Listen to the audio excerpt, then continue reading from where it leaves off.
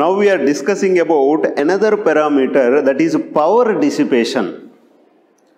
Power dissipation of an IC decides how much long time that IC can work. So the lifetime of that IC can be given by using this power dissipation. What is this power dissipation?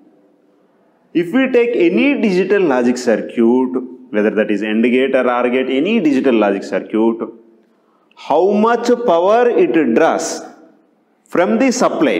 We can give the supply from the DC voltage. Example, this is VCC. This is my digital logic circuit. So, when we supplied the DC voltage to this digital logic circuit, how much current it is drawing? So, VCC into IC. This is called power dissipation. If the power dissipation of this IC increases, then automatically that IC gets heated up. So, the lifetime of that IC will be decreased. Generally, when we go for the market, when we ask for the low power dissipation requirement device, then that IC will work for long time. There are three technologies. CMOS technology in the unipolar, TTL, ECL we have seen. Out of these three, when your digital logic circuit is fabricated using the CMOS, then the power dissipation is very less.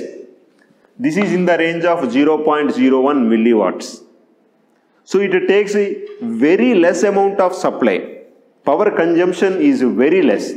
Power dissipation is very less. Compared to CMOS, power dissipation of TTL is high. Compared to TTL, ECL is power dissipation is very high. We have discussed the propagation delay of ECL is very small, but the power dissipation is very high. Okay. Now, we have one question. Sir, you said it is the amount of current because VCC is not changing. We are giving the same amount of VCC. The IC, if the IC is changing, then the power is changing automatically. Power dissipation. Now, I have one question. What is the time duration? Because I can give the VCC for 1 hour or 2 hours or 3 hours. What is the time duration you are setting? I am saying take one cycle. So here, one cycle.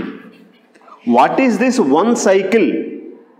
I am saying when we operate the digital logic circuit, later you will come to know, we fix one clock.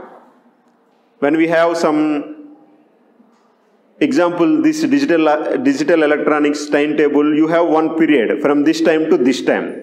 Similarly, in that clock, one cycle means, example, if it is 1 second, in that 1 second, you are turning on the IC for half second and you are turning off the IC for half second. How much time the IC is in on condition? Half second. How much time it is in off condition? Half second. Now we are calculating what is the amount of current that is drawn by the IC and we are substituting here the current, then we are getting the power dissipation.